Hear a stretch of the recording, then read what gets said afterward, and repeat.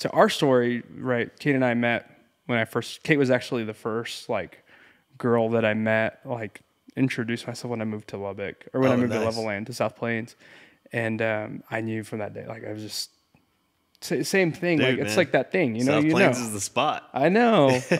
So we met at a mutual friend's house. We're working on a video project. But anyway, so fast forward to like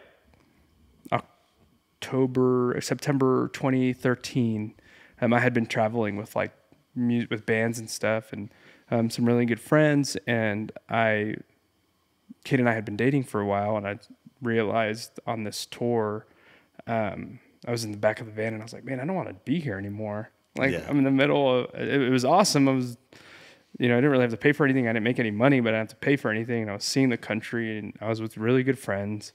But I was like, man, I'd rather be home. Like I'd rather